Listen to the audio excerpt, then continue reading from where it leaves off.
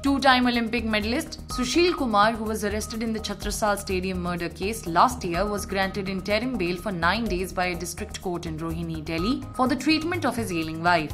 His wife, Sagar Kumar, is suffering from acute lower back pain and now needs an urgent operation. While granting bail to Kumar till November 12, 2022, the court said that 2 security personnel would keep a strict vigil on him, which would cost the state Rs 10,000 per day. The cost would be borne by the accused, the court directed further. The 39-year-old who was arrested last year is one of the accused in the murder of the former junior national wrestling champion Sagar Dhankad. Dhankad died during a brawl in the Chattrasal Stadium on 4th May 2021.